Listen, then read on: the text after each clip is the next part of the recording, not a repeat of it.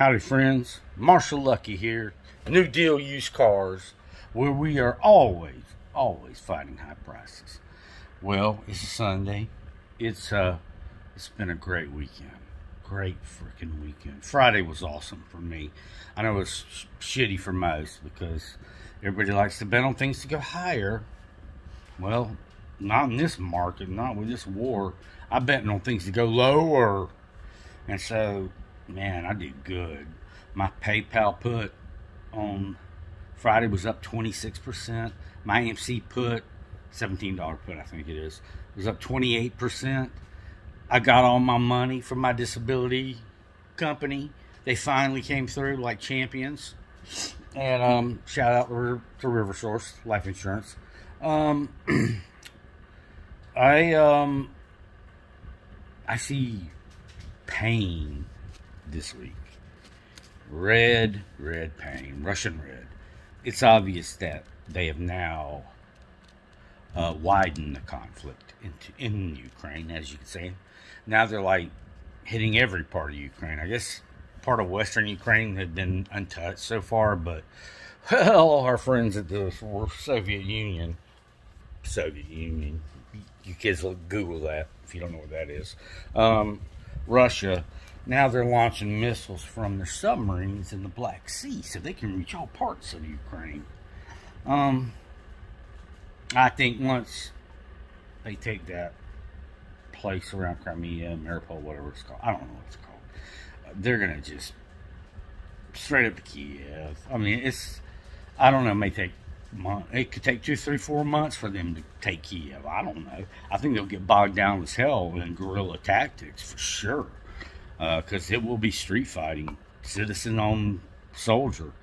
It's insane. Everyday citizens have to pick up arms and fight like soldiers for their land. Can you imagine that happening in America? Well, first off, it would never happen in America because, one, I saw this on another YouTube video of the 10 toughest nations to invade, and Georgia and the United States was number 1 on the list. We're like impossible to invade because we have allies on the top in Canada, allies on the bottom in Mexico, and huge oceans to the left and to the right, and everybody's going to sneak up on us. So yeah, it would, and plus any army that came in to America would have to fight off 300 million armed Americans. Yeah, Ukraine's probably got 1 million armed guys. We would have like 300 million armed people.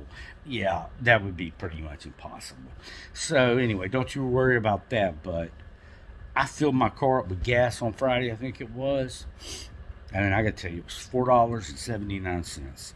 And that's the most I have ever paid for a gallon of gas in my entire lifetime. You see the gray. I'm 54.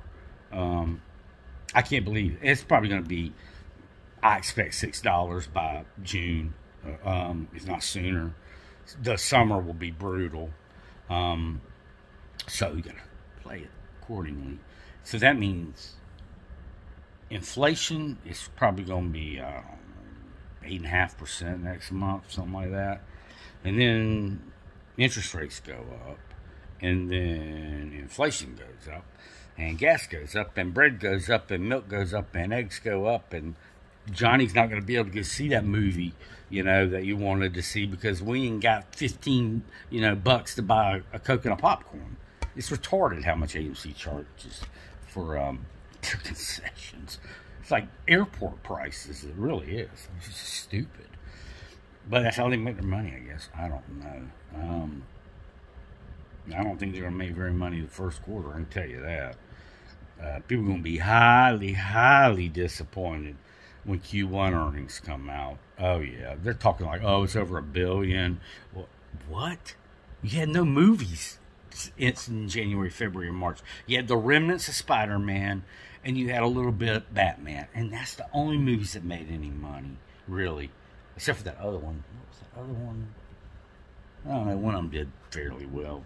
I mean, but not much. Not to make a big difference. I think AMC's total earnings for the first quarter are going to be way under $500 million. I don't know where these people are getting $1 billion from. I think they're hallucinating. They're mass hysteria. They have talked themselves into complete nonsense.